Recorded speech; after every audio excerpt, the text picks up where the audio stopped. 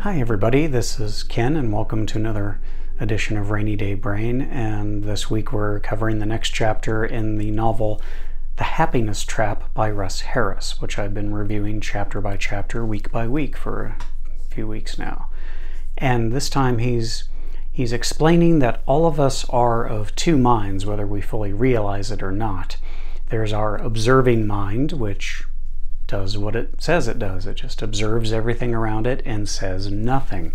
And then you have the thinking mind, which is constantly chattering away in the background like a radio station that you can't turn down or turn off. In fact, if you try to willfully ignore the radio station, it kind of turns itself up so that you can better hear it, because it doesn't want you to miss out, right?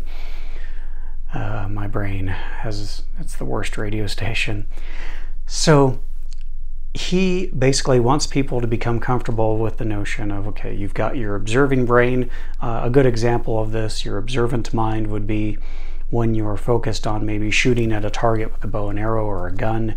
You're completely focused in that moment on nothing more than lining up the shot. You're not thinking about anything else. That's a pure state of concentration that is usually immediately ruined by your thinking brain going, boy, I hope I don't mess up this shot. So he has these exercises in this chapter to help us better acquaint ourselves with acknowledging thoughts and then letting them float by. So it's another step in another technique in diffusion that's more purposeful.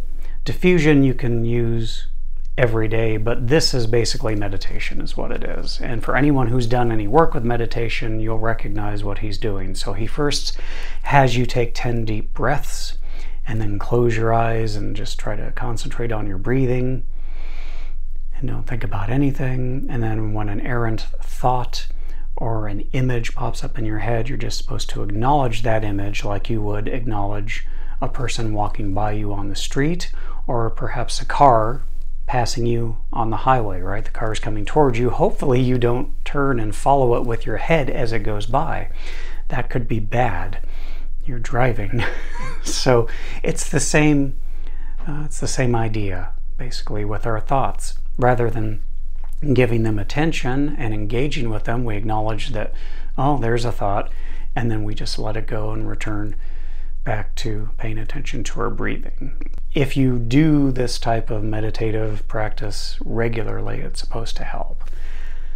I've been doing it for a while, and I think it does help a little bit. I do it every day on my lunch hour, and I think it actually does help me calm my mind and get it to shut the hell up for a little bit. So the techniques, like the diffusion techniques where we put the words, oh, it's the I'm a loser story again, to diffuse the negative thought, or we repeat the negative thought in a funny voice to ourselves to rob it of its power.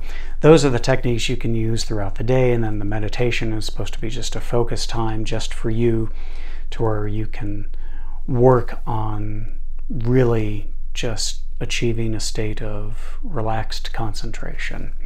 I have to say, so far, I really like what he's doing in this book, because he's not trying to have me replace my negative thoughts with positive thoughts. In fact, he strenuously advises against it. To continue using his radio analogy, that would be like trying to drown out a radio station you hate by playing another radio station at the same time at the same volume.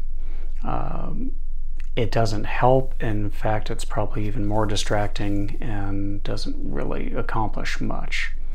And as we all know, our negative thought broadcasting radio station, if it feels it's not being heard, it has a tendency to try to turn itself up. So, yeah. So I like the groundwork that he's been laying so far with these diffusion techniques, to where we're not trying to replace negative thoughts with happy ones. We're not trying to forcefully ignore negative thoughts. We're trying to just accept that they're thoughts, they're meaningless, they're words, and to just acknowledge them and let them go by while we pay attention to more important things, like enjoying ourselves and giving ourselves a break once in a while. So that's it. I'll be back next week with the next chapter.